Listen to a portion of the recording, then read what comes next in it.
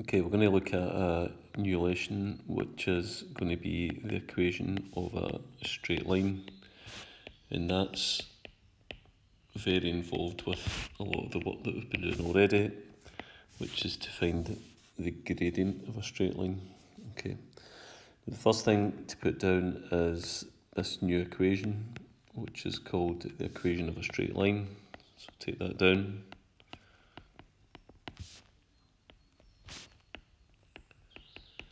And the equation of a straight line is y equals mx plus c. Okay, y equals mx plus c. Let's just describe a couple of things in this equation. Okay, m is the gradient, and c is something called the y-intercept, which we'll talk about in a wee second. Okay, so remember that the gradient is a measure of steepness. So when you talk about the gradient of a line or the gradient of a hill, that's a measure of how steep it is.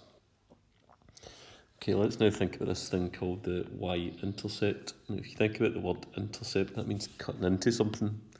So it's cutting into the y-axis. Okay, so if we had an x and a y-axis like that, there's the x-axis, the y-axis.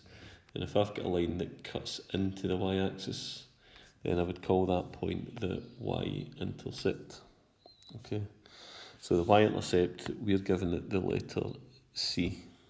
Okay, now if I go back to this diagram and say that the bit that we cut into the y-axis is 5, that means the y-intercept is 5, and that means C is equal to 5. So there would be a y-intercept of 5.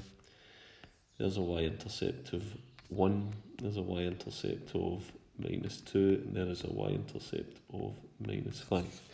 So it's just wherever you cut the y-axis. Okay, so if you cut the y-axis at 5, the y-intercept is 5, c equals 5. If you cut it at 1, the y-intercept is 1, c is equal to 1. If you cut the y-axis at -2, c is equal to -2. If you cut the y-axis at -5, c is equal to -5. Okay, so the important thing here is to remember that the equation of a straight line is given by y equals mx plus c. M is the gradient, and c is where you cut the y-axis, and we call that the y-intercept. Okay, now let's test to find the equation of a straight line.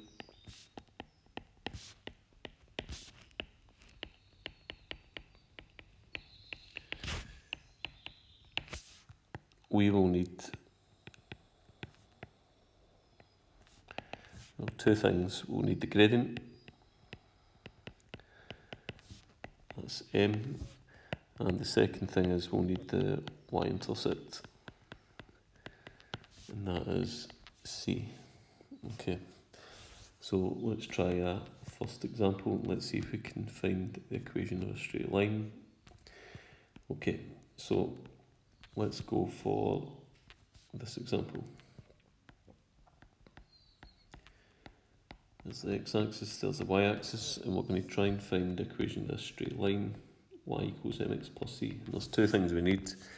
We need the gradient, and then we need the y-intercept. We need m, and we need c. Okay, now the first thing that we need to do is to establish what 2 points are. Okay, so there's the first point there, and there's the second point. Okay. Now, the first point, I appear to only have one coordinate, but I can work out the second coordinate easily.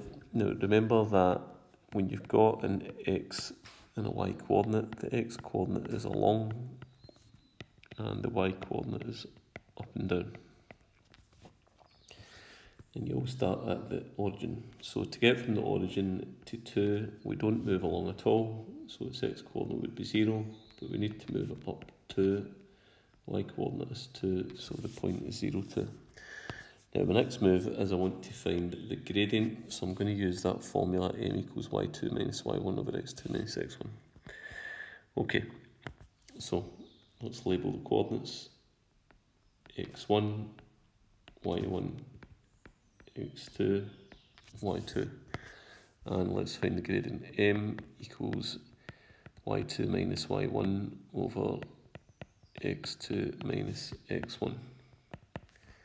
Okay, y2 minus y1 over x2 minus x1. Okay, so 4 take away 2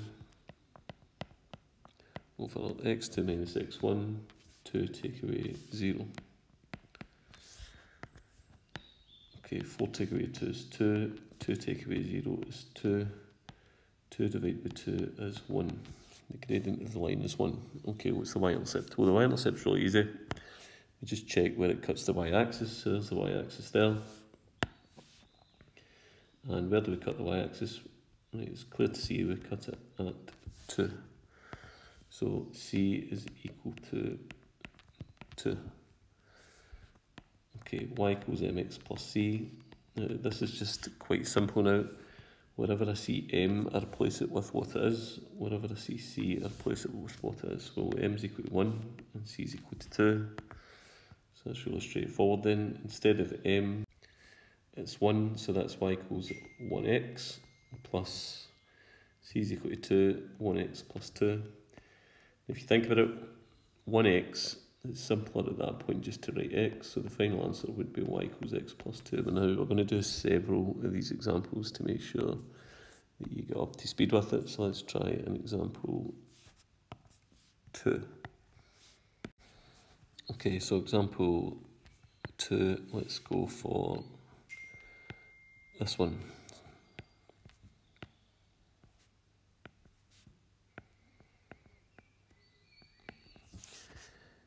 Okay, so there's the x-axis and there's the y-axis, and let's just remind ourselves that the equation of a straight line is y equals mx plus c.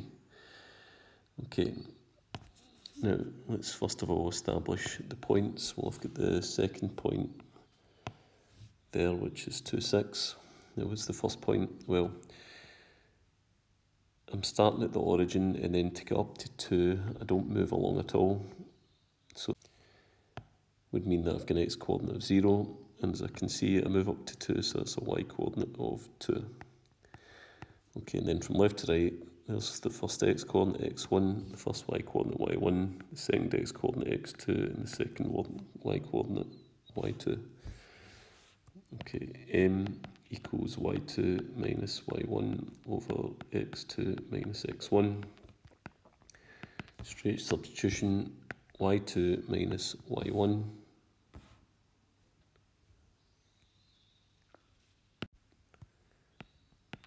6 minus 2 over x2 minus x1, 2 take away 0. Okay, 6 take away 2 is 4, 2 take away 0 is 2. 4 divided by 2, the gradient of the line is equal to 2. What's the y-intercept? Well, it's really easy. We just check where we cut the y-axis, and I can see that I cut the y-axis at 2. That's really straightforward. C is equal to 2. Okay, so m is equal to 2, c is equal to 2. Dead easy. Where I see m, replace it with 2, and where I see c, I replace it with 2. Final answer, y equals 2x plus 2. Okay, example 3. Okay, example 3. And here's what I've got.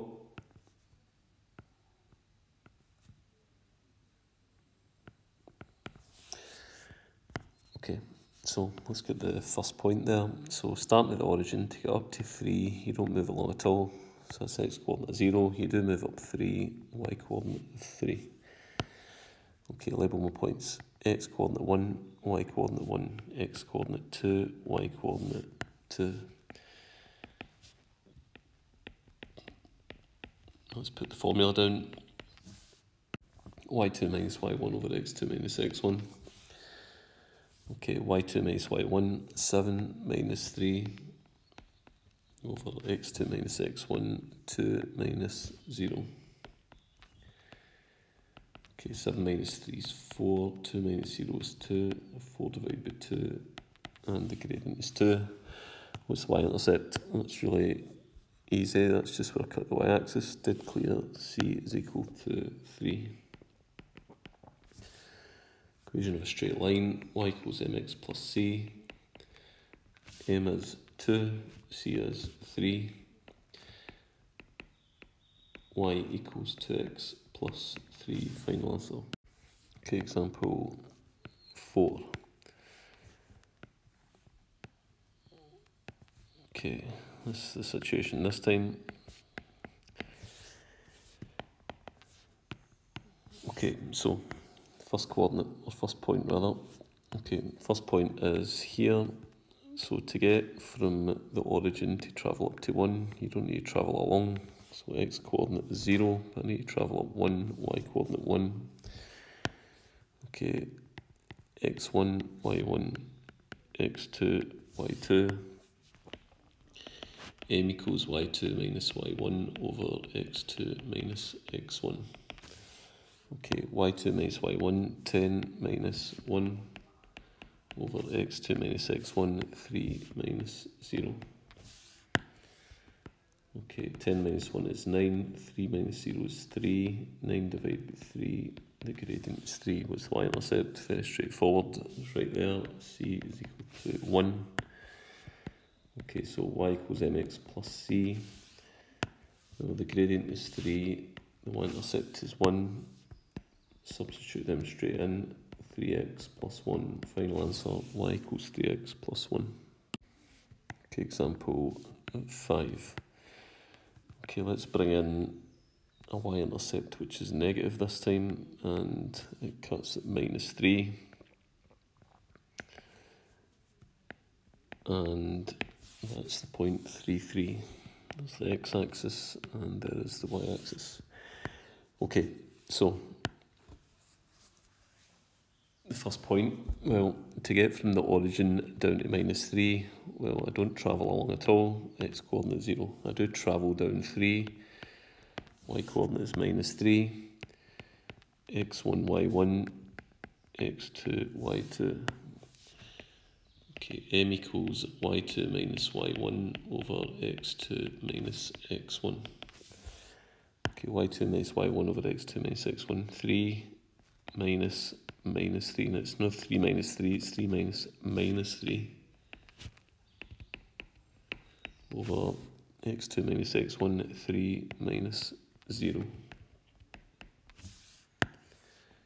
Okay, remember two negatives beside each other will become positive, so 3 minus minus 3, that's 3 plus 3 over 3 minus 0, which is 3, 3 plus 3 is 6, 6 over 3, 6 divided by 3, the gradient is 2. What's the y-intercept? We can see that clearly the y-intercept c is minus 3, so where I see c, I can replace it with minus 3. Okay, m equals 2, c equals minus 3, equation of a straight line, y equals mx plus c, y equals 2x plus minus 3. Okay, now the plus minus 3 is a bit fussy, we don't really need that. If you're adding on minus 3, we can just write that as minus 3. Final answer, y equals 2x minus 3. Okay, let's try an example 6.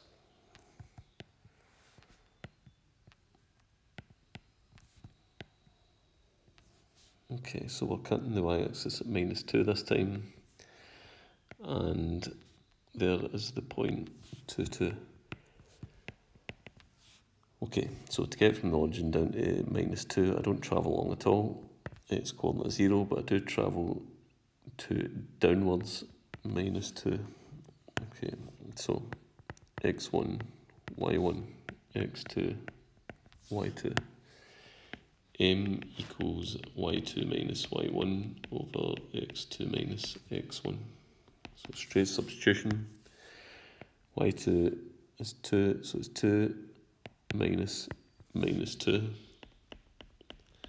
over x2 minus x1, 2 minus 0. Okay, two negatives make a positive, so that's 2 plus 2 over 2 minus 0 is 2, 2 plus 2 is 4, 4 divided by 2, final answer for the gradient, that's 2. What's the y-intercept? Dead clear right in front of me, the y-intercept c is minus 2. Okay, y equals mx plus c. Okay, the gradient is 2x plus c, which is minus 3, so minus 2 rather, 2x plus minus 2. Again, plus minus 2 is a bit fussy, just make that minus. Final answer, y equals 2x minus 2. Okay, let's try a final example. Okay, this time let's go for this situation.